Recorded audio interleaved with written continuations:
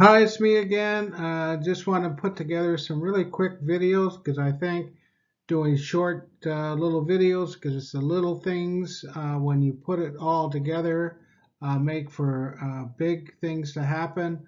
In this video, I just want to talk about carrying the puck along the side, and this goes particularly for Berkeley, who likes to usually carry it out front, out here all the time. Um, I think if we could get you to carry it more to the side, uh, you'd be better off. The key to that as well is when you're standing up like this and then you have your stick out, your lie is like that. But when you crouch down, then your stick will typically come up off the ice. This is your blade here. This is your stick. That's you.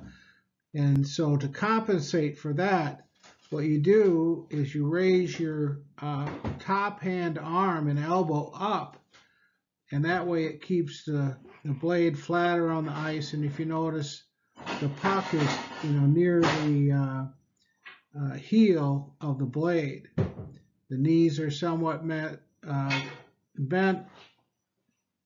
and you can see the positioning of his hands on the stick. His top hand is working the stick, and the bottom hand is really just should be more or less just a guide. If you remember a year or so ago, I made some PVC pipe, slipped it over your sticks so you wouldn't be gripping hard here. The stick would just slide through.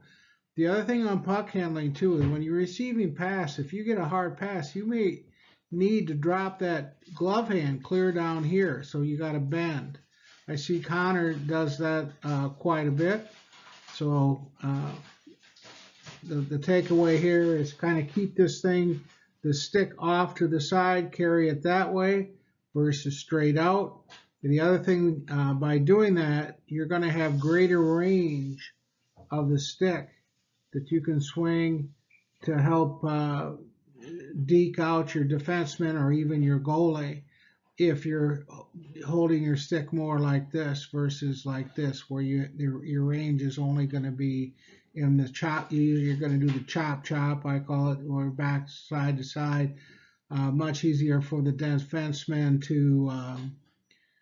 to defend against and poke check the puck.